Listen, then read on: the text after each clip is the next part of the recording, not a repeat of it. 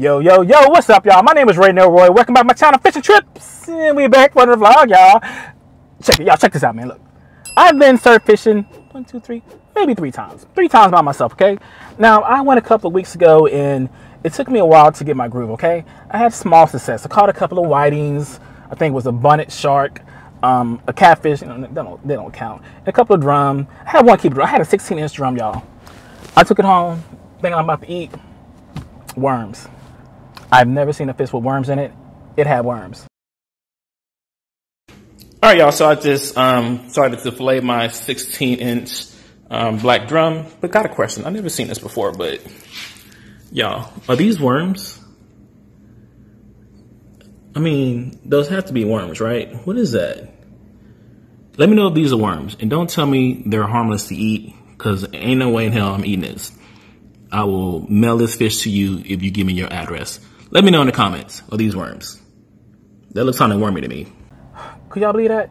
And could y'all believe people actually was trying to tell me you can still eat it, just cut it out and fry it? It's just protein. Look, I don't know. Look, first of all, let me tell y'all something. Look, yeah, I'm about to go on a rant. Okay, look, I'm from the hood, okay? I ain't no country boy, you know what I'm saying? We ain't eating possums and squirrels and nothing like that, and especially no fish with no worms in it, okay? No, we ain't doing that, okay? We ain't doing that, okay? So what I did was threw it away, okay? But I'm gonna come back for redemption because I know what to do. I know what to do now, okay? I'm gonna set up my beach setup, my base camp, and I'm confident. I'm confident that I am gonna get that red. I don't want a bull red because I want a nice slot red so I can take home and cook it. Because I'm trying to do catch, clean, and cooks now, okay? So that's the goal. That's the goal. I think I can do it. That's how I'm pretty much right between the first and second gut. With my whoa.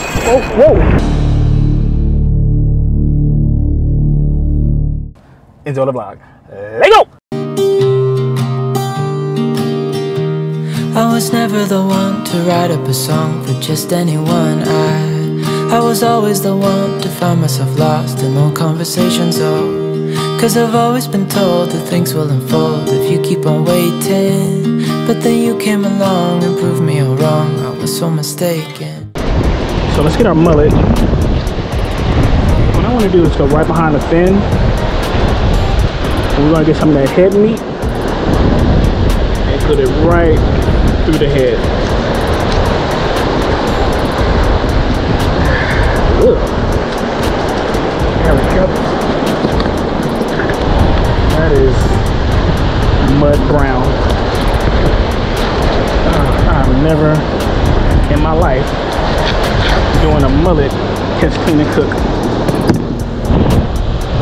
Look at that. This is brown. Who in the hell will eat this? Alright, anyway, so we'll put our mullet. Nice mullet head. I'm gonna go through the top of the lip, through the head. Like that.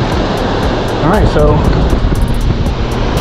that is our surf and turf. Alright, y'all, so once again, the SABIKI never fails. Like I say, I used these last time. I forgot I had them, so 3 hours into fishing, I remember I had this, and sure enough, I started catching with time to leave. Now, the other thing with the SABIKI, I had like the size 4, super small hooks. My shrimps kept falling off, so what I'm trying this time is the size 14. It comes with 6 hooks. I have some live shrimp over here. Chop it up, put little pieces on there. I had some fish bites. I don't know. I'm kind of skeptical of fish bites. I don't know if I had any luck. I only tried them once, so I might put fish bites on the end of each SABIKI.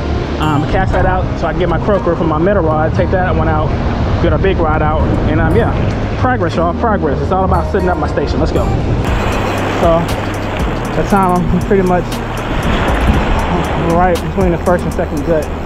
With my whoa. Hold on, what the hell? Yeah, I'm walking back. No.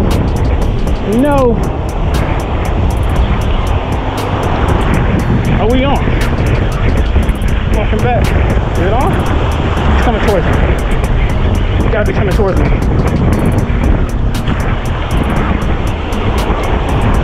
It's a little head shake. Hit towards that second gut. We finally on something. Oh yes, baby. Look at that. That's a nice whitey. Oh, I'm eating you, homie. Whoa, whoa, whoa, whoa, whoa. There you go. Oh no, I got the hook in. We got the hook in. We got the hook in. All right. So I had whiting before. Y'all, these are some really good fish to eat. Like straight up good eating fish. So this is too big for my live bait. So is there a limit size? Let me check to see what size whiting need to be.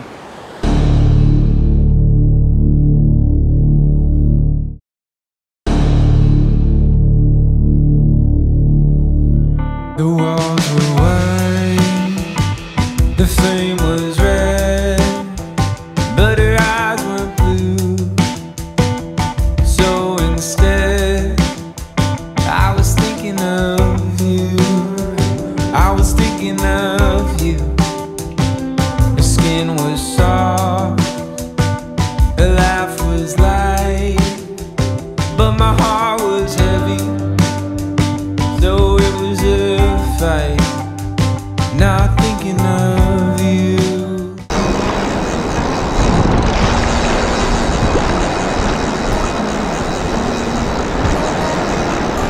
Oh, got hit again. Hit again. Hit again. Y'all, that's the ticket. Right there between the second gut. Cut up your shrimp. That's the ticket. Swing to the right. This is gonna be a croaker. It's gonna be a big one.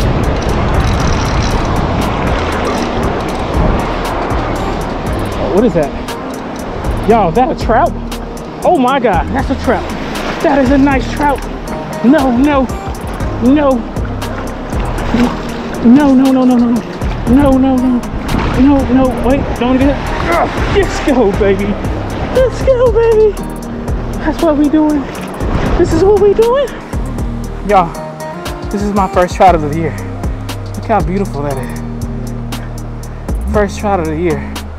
Look at the colors on it, man. Matter of fact, I've never caught a speckled trout in the surf before. This is my first one. First speckled trout in the surf. Shut up, man. What? What? Beautiful colors, man.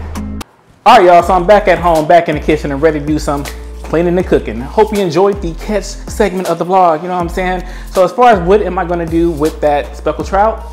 Fish taco, but not just any fish tacos. Check it out, y'all. I'm gonna do something a little different. Hold on, let me get that focus on. Yeah, we're gonna do some mango pico del gallo fish tacos. Now I know what some of y'all gonna, what's y'all gonna say in the comments? You know what I'm saying? Them haters, what's them haters gonna say, Renell? Renell, how come me ain't making no homemade pico de gallo? Because I'm tired, that's right. I spent 14 hours fishing, shot 2 vlogs, and I don't feel like making no pico de gallo. So we're gonna use this from HEB. I think it's gonna be great. All right, y'all, let's get started. Okay, so first things first, what I need to do is start my rice because it's gonna take the longest to cook. I mean, theoretically, when you cook, you wanna have all your, dishes ready at the same time, finishing at the same time. Of course, when you're shooting the YouTube video on top of that, never happens. So I'm gonna be using, this is Knorr Fiesta Side Spanish rice. So yeah, taco Spanish rice. I think it's gonna be good. All right, y'all, so here is the star of our show. This is that 16-inch speckled trout I caught in the surf. I was not planning to catch this, didn't have no kind of net on me, but I was able to grab it by hand as I saw on the vlog. So, I know that some people, when they fillet speckled trout, they'll just do like one cut, turn their knife, boom, one motion. Now look, this is the only trout I have. So I don't think I have the opportunity to kind of test that out because I can't mess this up. I gotta have this fish for the rest of the, the vlog, you know what I'm saying? So what I need to do is take my time with it. So we're gonna do one cut right behind the fin,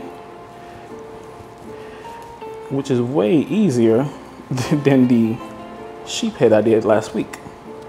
There we go, one cut behind the fin. We're gonna turn our knife and just work our way along the edge here.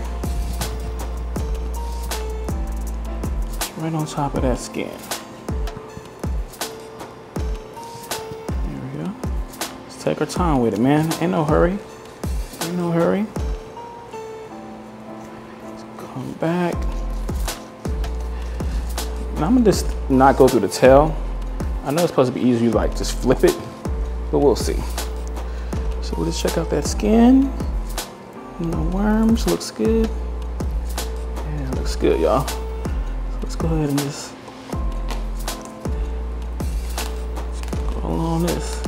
Oh yeah. Speckled trout is definitely one of the easier fish to fillet. Definitely. So I'm just working my way along that pin bone. Let's get the top here. There we go. All right. Not that much carnage. All right, so we're gonna, like I said, we're gonna keep our tail on. We're gonna try the leave the tail on, fillet it as leverage. So we're gonna go there, start working our way along the bottom. Once again, man, I love this Bubba knife. This is the first real fillet knife I ever owned. And I know some people on the Bubba for Fishing page, because I was asking like, which knife should I get? The Bubba 7-inch or 9-inch. So most people said 9-inch, but a lot of people were saying, you know, you should get like a Dexter knife. So yeah, but I had to shoot this video, so I got what I got. So that is one nice looking fillet. No bloodline, I didn't bleed it. So this is natural, man. Beautiful fillet. All right, so next up, y'all, I'm gonna go ahead and prep my tortillas, which is actually these bakery tortillas. Y'all, check this out, man. I'm gonna put y'all on game. HEB makes homemade flour tortillas. Y'all, I picked this bag up this morning, I had to drop it because of the steam. So we'll try them out. I never had them before. All right, so I don't know where y'all from, but you know, I was born in Corpus Christi. You know, one of my aunts is Mexican, so if you're gonna do tortillas, you gotta do it the right way. So here we got our cast iron skillet on medium. And yeah, gotta butter them up, man. If y'all ain't never had buttered flour tortillas, you're missing out. It's like a donut. It's like the Mexican donut. Butter tortillas is the Mexican donut. I just made that up, okay? All right, so check this out, y'all. Take your butter, spin it around about the same size as your tortilla. So, simply throw it in. And just kind of give it a couple of swirls. Shout out Facebook friend, Fran. And he says, when you do this, you gotta, you know, do it with your hand. You know, I think part of that 2nd degree burn puts the flavor into the flour tortilla, okay? So we got that, couple of spins. It's gonna be real quick. Spin it around, kind of rotate it. Literally maybe like 15 seconds per side. So I can just eat this by itself, like 10 of them. Flip it, spin it around, get that 3rd degree burn. That 3rd degree burn has to love in the tortillas, you know what I'm saying? Here.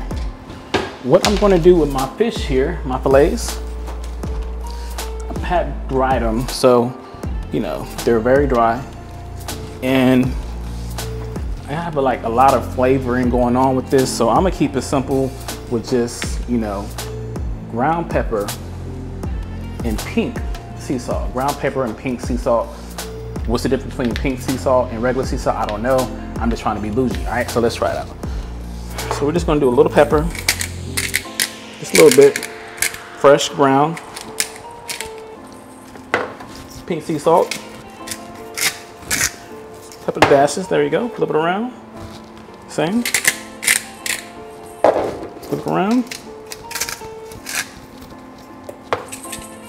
Yeah, I can't believe I'm using like grounded pepper, y'all. I'm from the hood. I don't even know where I'm getting this from. All right, so our pan is getting nice and hot. Smoke alarm is probably about to go off. Matter of fact, let's go throw in the fan before it does. Put that butter in there. As so. All right, let's get y'all adjusted a little bit so y'all can better see what's going on. So we're just gonna sear it up like that. That'll work. Baste it. Throw our trout. I'm thinking like 2 minutes on each side. gonna be quick. 2 minutes on each side. All right, let's flip it. There we go. Flip it. You see that? Like I said, do not overcook your fish. Do not overcook your fish. So 1 minute on that side. Progress, y'all. Definite progress. All right, so what we're gonna do now that we have our mixture here, let's start working on creating our taco. All right, there we go. So with our taco here, we'll get our taco shells. Remember the buttery tacos? Oh yeah, this is my taco holder. Y'all, I am so bougie. Oh my God. Anyway, we'll just put our taco holder there. Y'all like this, don't you? If I'm feeling nice, I'll put the link in the description on where I found this at. Okay, so there's my taco holder. So next, what we're gonna do is move our cheese out the way. There we go. Get our fish, right? Small fillets, so we're gonna do a little bit of fish. A couple of strips of fish in each one. Not a lot, not a lot.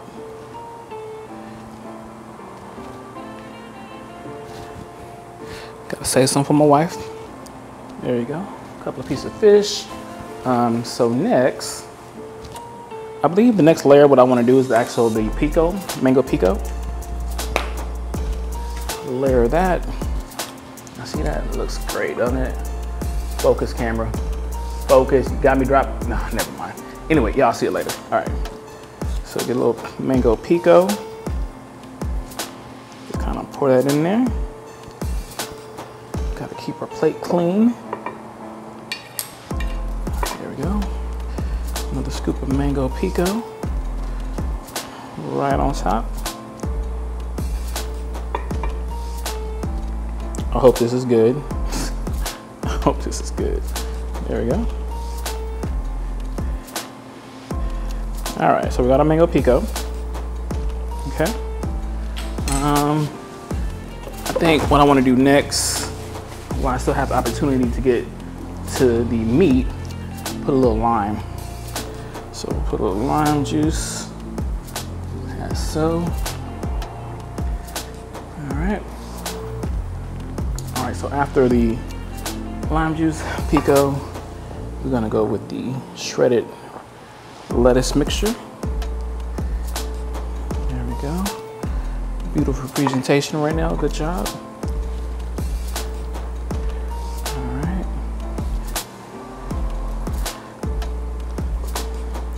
All right, after the lettuce, we're going with the cow or goat cheese. There we go. Just a little bit like that. And that is the basis of my fish taco. So let me work on the finished product for my presentation. I'll give y'all the money shot. We'll hit the table, do a little Q&A, and eat. Be right back.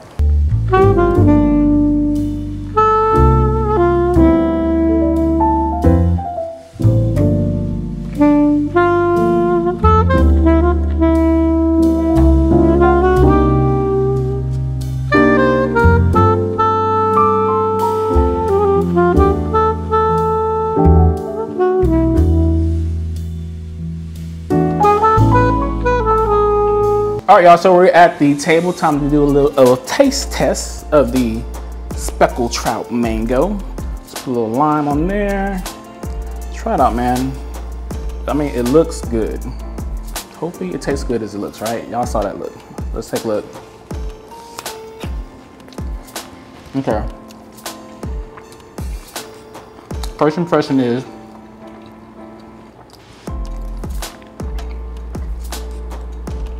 this might be the best taco I ever had. No, I'm not saying it because I made it. Like, this is really good. The mango tastes sweet. The pico tastes great. These fresh flour tortillas are good. So yeah, man, I would definitely recommend mango speckled trout. Y'all saw how I made it. Easy recipe, so I would definitely give it a try if I were you. And this is, let me see. So this is better than sheephead. It's better than red. I don't know, man. Flounder, speckled trout, mango. It's kind of like right there. So out of a 10, it's like a 9. 9.5. It's really good. So I definitely recommend it.